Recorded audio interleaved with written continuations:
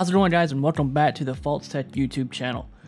In this video, I'm going to be showing you guys how to stream Fortnite and GTA 5 and other games from your PC to your Nvidia Shield. There are some requirements for this. First, of course, you have to have Nvidia Shield. The second requirement is you have to have a supported graphics card, and I have this up for this exact reason. The current supported graphics cards is a 1080, 1070, 1060, 1050, 1050 Ti, a Titan X 900, 700, 600, 900M, 800M, 700M, and Select 600M series.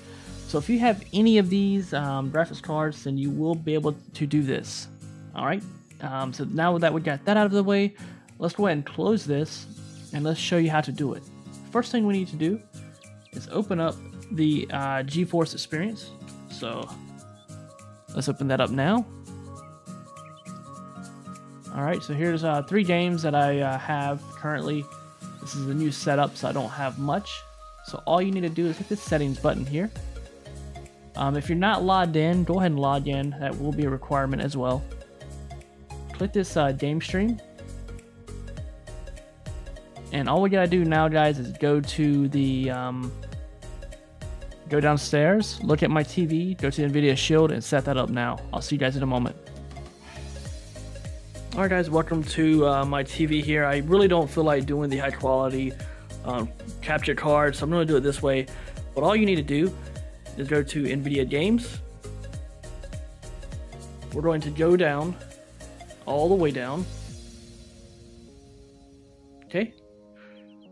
I'm going to log in. Let's see if this is a requirement. We're going to go to Gamestream PCs. There's my PC, Arctic Wolf. I'm going to choose that guy. It gives us a code.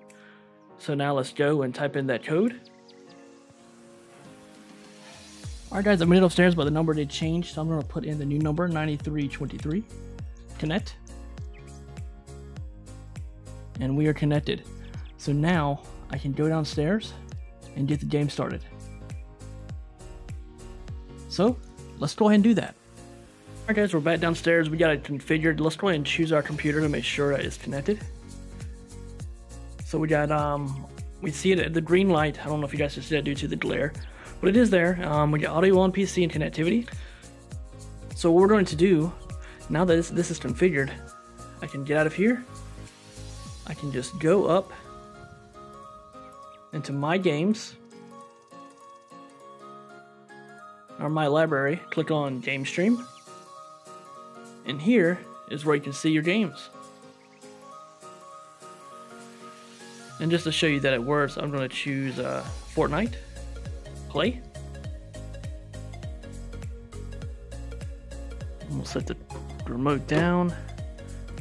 Alright, guys, so it's running now. It's waiting for it to load. So I played this earlier and I was getting a full 60 frames per second.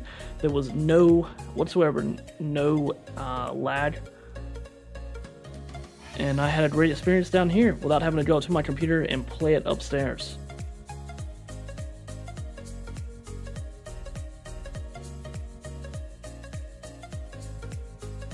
And if you guys would like to see some streams on this, let me know. I'll definitely do that.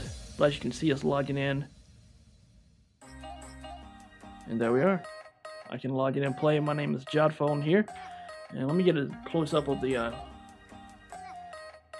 So yeah, and I am running epic settings. I got a 1070 Ti, i5 8600K. Right now, they're both at normal clock speed. I haven't overclocked them. But yeah, I'll see you guys in a moment. We're going to head back up to my PC. Alright, guys, we're back at my PC, and as you can see from when I launched the game, it's still up on my PC. And I do realize that the settings are the... So what we're going to do now, we're going to close the game. And that is a quick tutorial on how to do this. Alright, guys, that's my video. That's how you play Fortnite on the Nvidia Shield.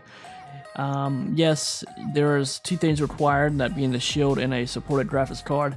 So there's at this time there's no way to play it on the Shield using the mobile app, as it hasn't released onto Android. At least I haven't found it on Android. Once it does get released on Android, I'm sure there's a way you can port it over. That may be something I visit later on. But yeah, I hope you guys enjoyed the video. Don't forget to share, like, and subscribe. Look in the description below if you want to check out my current build. And if you would like to purchase anything, feel free to do that through my links as well. That will help me, help you in the future, help me make videos and things like that. But yeah, I'll see you guys next time. Thanks for watching. Goodbye.